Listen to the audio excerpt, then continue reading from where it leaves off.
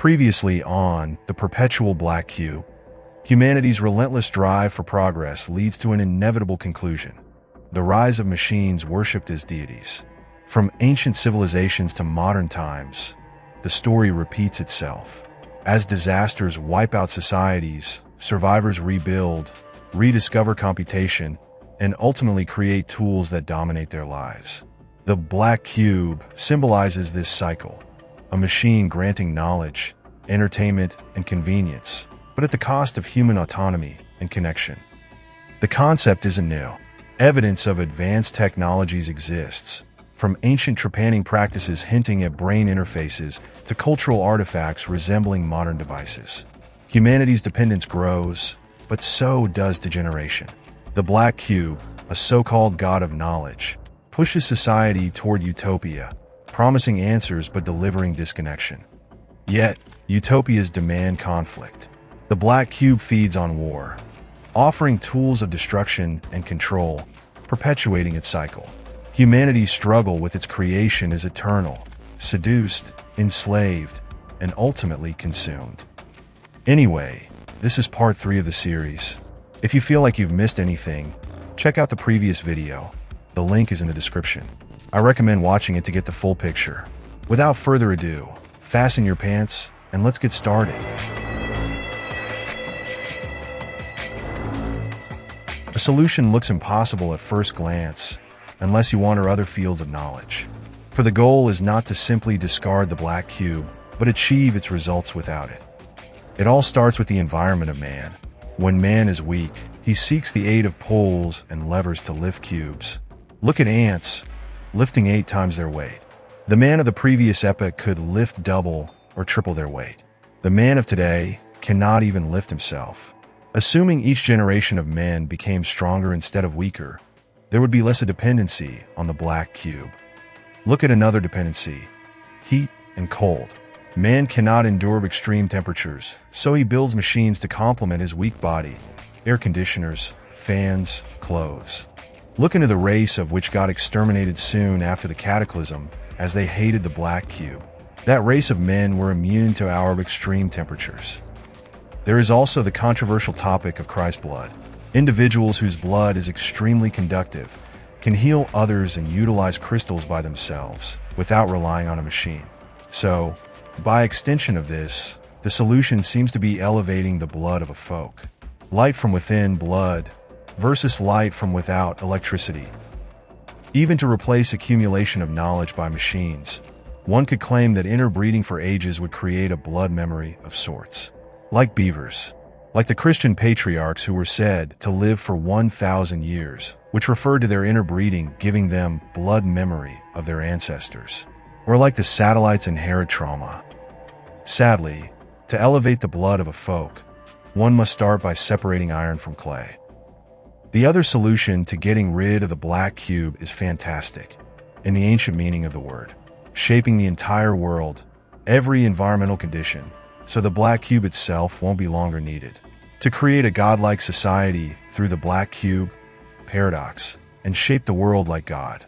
So, every man feels no heat or cold, because the environment is at a stable temperature everywhere, in every corner of God's domain. And no heavy lifting is required, as there is abundance of lift everywhere.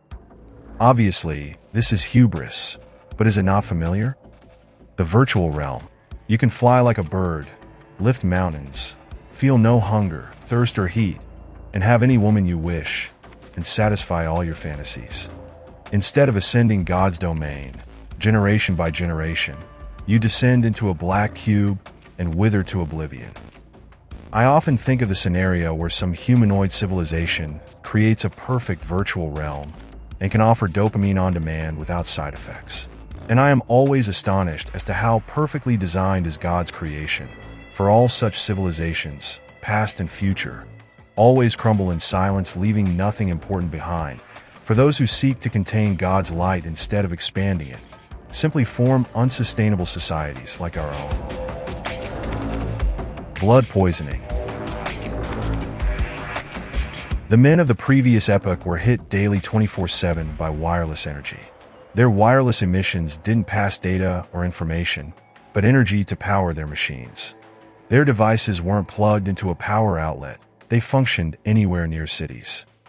Their chandeliers weren't carrying candles, but light bulbs akin to our own. This wireless emission in each home originated in what we name fireplace. Note the two poles or rods in the fireplace, with those spheres containing mercury, and the metallic engraving screen, all at ground level. And once the previous epoch or civilization ended, and we took over its infrastructure, these buildings were repurposed, and the fireplace was established. A place to worship not electricity, but fire, for heat and food offered by nature. The men of the previous epoch too shared the popular attitude of, I don't see any damage, so I accept the risk. They too traded luxury for their own blood. Our culture favoring wireless keyboards, mouses, earbuds, etc. is proof of this. Everyone knows that wireless usage damages your body, yet they prefer comfort. Once you understand that every society adopting wireless technology is bound to fall because of blood degeneration. Each generation worse than the previous, with more genetic defects and more vulnerable to sickness, etc. The ultimate poison is invisible, and it eats at your body, and future body, your descendants. Living exposed to wireless energy emitters also decreases the conductivity of your blood. And what is conductivity but the ability to transfer electricity or energy? Think of advanced, cheap practitioners who can ignite paper, or healers of old who could touch someone and heal them, like the stories of Jesus Christ. Man lost this ability centuries ago. As he stated, why does man need to give his electricity if the world itself is filled with electricity? If there are machines everywhere to generate electricity, man needs no electricity in his body. Incompatible with sunlight. Think of a world without sunlight. Our surface would be frozen, but humanity would survive underground. How could man survive without the warm sun? Under the ice surface, he would feed his warm blood to the iron-cold machine. For survival is simply impossible without the black cube in such a hostile environment, without digital technology. Man has lived so long under the sun that the sun is part of him. Even his blood is proof, warm as light. Underground, there is no sunlight. In those titanic cavities which can host cities at certain points, you can make use of the entire 3D space by creating light rays from the black cube and transmitting artificial light anywhere over the vast darkness with mathematical precision. So, you could transmit light wirelessly without any loss or distortion. No need for radio waves to emit data or energy, but sunlight makes that an impossibility by crossing artificial light, as we don't live in a dark void inside a cave under layers of ice. As long the sun rises yet for another day, the black cube cannot take full control of God's domain, but only its darkest parts. If you find it still interesting, I'll continue in part 4.